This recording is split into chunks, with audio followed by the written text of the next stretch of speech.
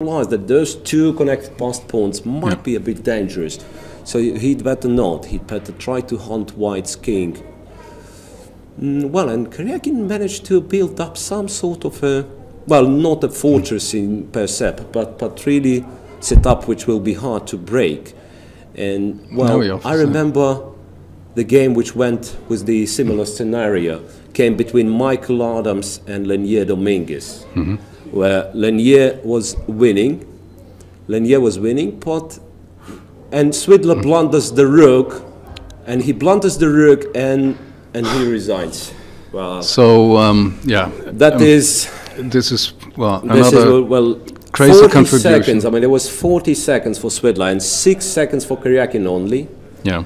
And well, no, I mean, nothing left for them. That's